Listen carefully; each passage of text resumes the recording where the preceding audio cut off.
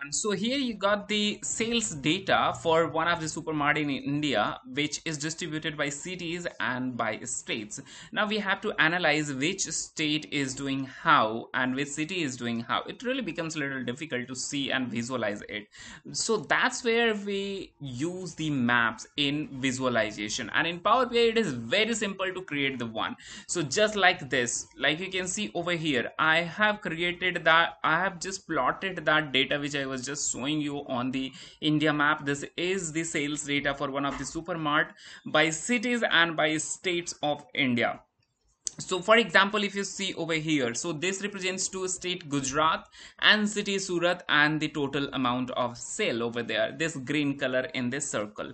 If you hover your pointer on this orange color, it simply represents Ahmedabad in Gujarat and the total sales amount in Ahmedabad. All right, so you see how interesting it looks and how easy it is.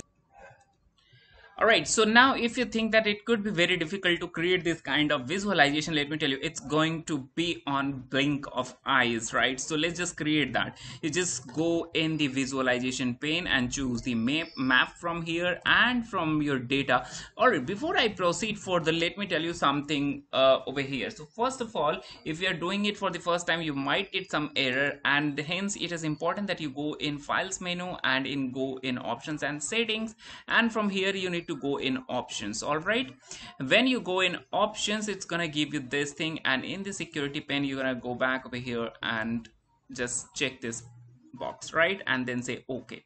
So once that is done, then you are very much in position to go ahead and utilize this. The second thing which you need to take care of is in your data, the data must be clean, which means the state name, specifically the state name and the cities are should be very clean. Okay, and the columns are named properly. So if it is a state, it must be named as a state. If it is city, it must be named as city. If it is country, it must be named as country. If you have some data with different name and you want to still use that, do let me know into the comment section. I'll make another video, and into that I'll explain that into more detail.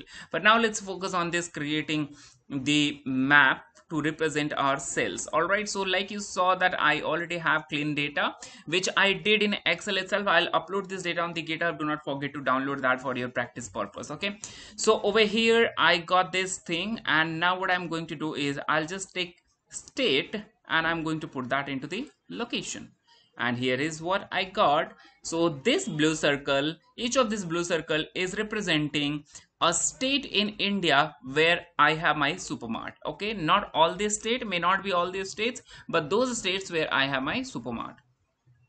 Now you see over here, each of these states are represented. Now the next thing, I want to show the sales by each of these states. So over here, the bubble size, you see, into that I'm going to drag and drop this. Now you see the size of these blue circles are different. The bigger the size, the highest the sales into that particular state. So for example, let's have a look over here. In Assam, we have this much of the sales.